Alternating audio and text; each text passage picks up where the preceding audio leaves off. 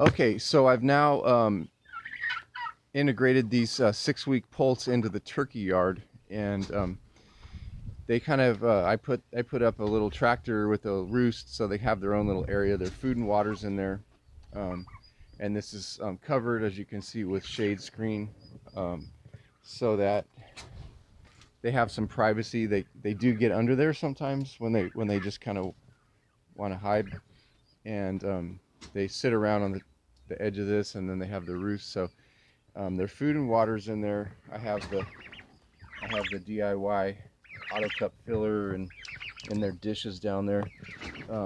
So this is pretty good.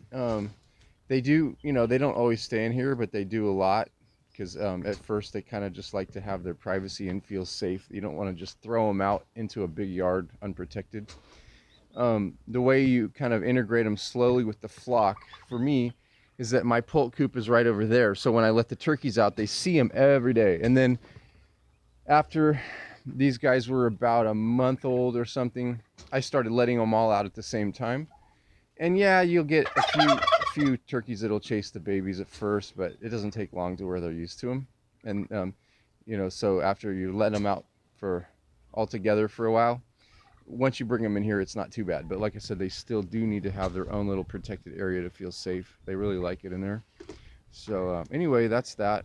And I hope that gives somebody some ideas for successfully integrating their bigger poults into the flock.